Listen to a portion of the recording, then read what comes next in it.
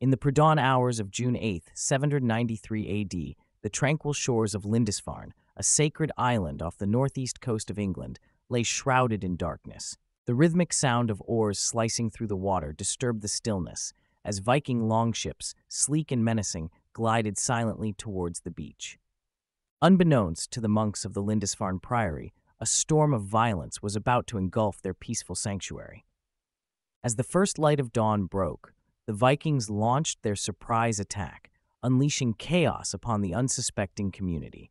The monks, deep in prayer, found themselves besieged, their sacred space invaded by fierce raiders driven by greed and bloodlust.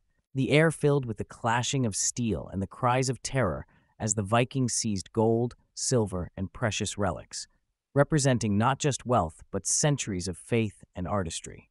The brutality of this raid marked a significant turning point in history, heralding the onset of the Viking Age in Britain.